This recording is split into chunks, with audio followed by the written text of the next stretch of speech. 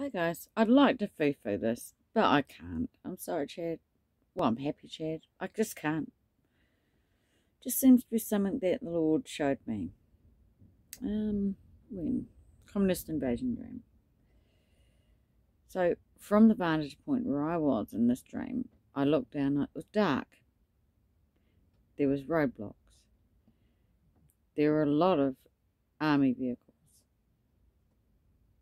People being stopped. Then I looked down the bank from where I was. Now, I was in Dunedin, which is a town, a city. I know that there's two roads out. This is the main highway out. I don't know why the Lord showed me this, but I knew that it was the main road out north. Some of these places just have the one road, and that's Dunedin. And in my spirit, I knew that Christchurch, well, that just has sort of one road out as well. So it's checkpoint, right? Then I looked down the hill and this little girl who'd come from the Falls Church, she was outside the bus. It was night. We'd already seen Mariah Carey and the New Year's Eve fireworks that ended up being bombs, which we saw was reminiscent in the date with Satan, where they sit on the bench seat. He sits with the bug and he's got the red horns and he's looking at the bombs coming down, right? Well, that's what the fireworks turned into. Anyway, this little girl is just like shocked. She's saying, look, I can see, and I can hear her saying she can see feet, and she said feet and hands, and I thought, what's she looking at? And I had a look. Wow, there were vehicles. The army vehicles, they opened the back, and people, soldiers, looked very regimented, very organised, very communist state sort of behaviour, with their little spades, digging up what looked to be like, not even a foot deep, covering in grass, underneath a pre-prepared bunker. Just all in a grid, just digging in unison. And the truck had tipped out these bodies and they were thrown in this pit. That's my dream. Okay, how was it confirmed? Well, it's really strange actually. This is January 2019. I tried to search someone out. A man called Patrick, I was building with him, but I got the wrong person. Anyway, I've befriended this stranger. During the initial impacts of the, the city lockdowns and everything, he was doing an OE. Nice young man. But very, very brave and silly. He was enjoying himself through France and Europe and England because he had the city to himself. Everyone was in lockdown. Once he got to France, he thought, he got a few warnings to go home to New Zealand. Well, he made it home, which was really nice. But he took some photos along the way. And it was just after I had this dream. I was saying, get home, get home, get home. I was following on my Facebook. Anyway, I took a photo of a bridge. You know that famous one? Is it Tiananmen Square? Well, I'm not a historical person, but basically you got your tank, you got the little happy faced man holding a flower. I think that one gets run over, and that's what they try and squash in the army, the communist army, right? Where they're trying to wipe that history. Well, he posted a picture of that. This is after my dream, so I look at that and well, that's interesting, isn't it? And then I get a phone call out of the blue. Talked to TJ at the time. Made friends with TJ. Have I? Maybe a wee bit later.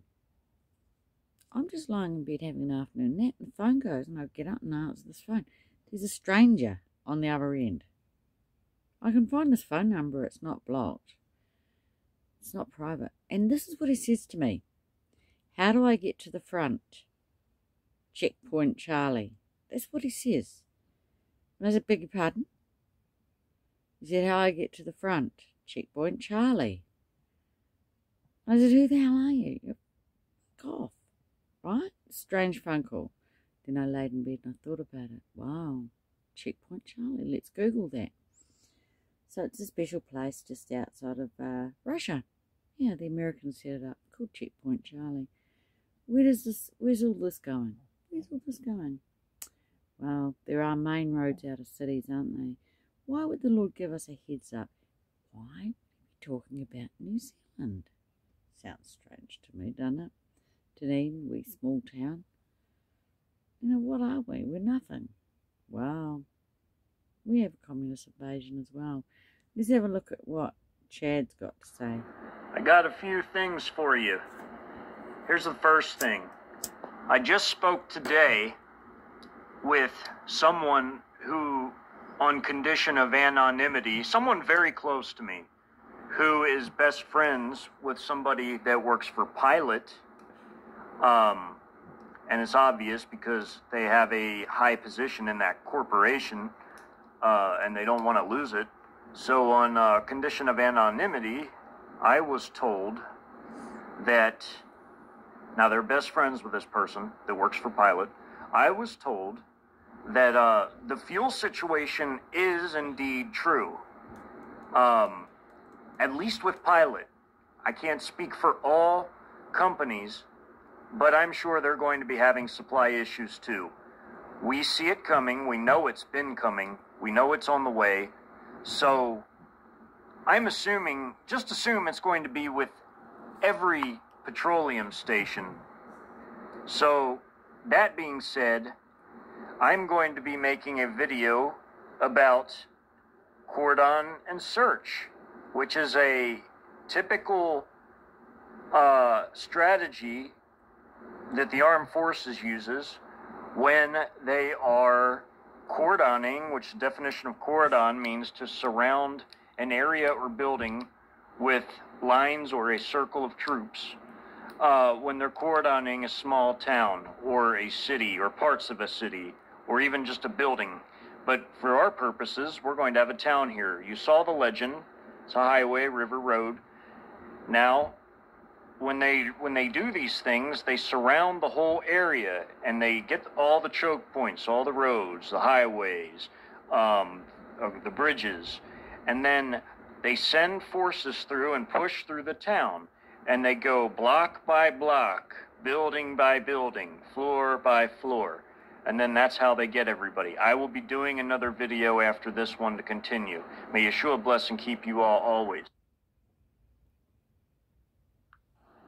I got a few things for it. But interesting, really, isn't it? So why is the Lord bringing me full circle? 2020, yeah, it's 2021. Anyway, after a couple of days, I thought, I wonder who that person was. You know, because I hung up on them. And their phone number, I saw their phone number, and I thought, oh, I'll ring them up. Well, I didn't ring them. What I did was message them. I said, why'd you message me? Why'd you ring me and say Checkpoint Charlie? I said. And they said, oh, look, it was wrong number. Just don't, you're making too big a deal of it. That's what he said. You're making too big a deal of it.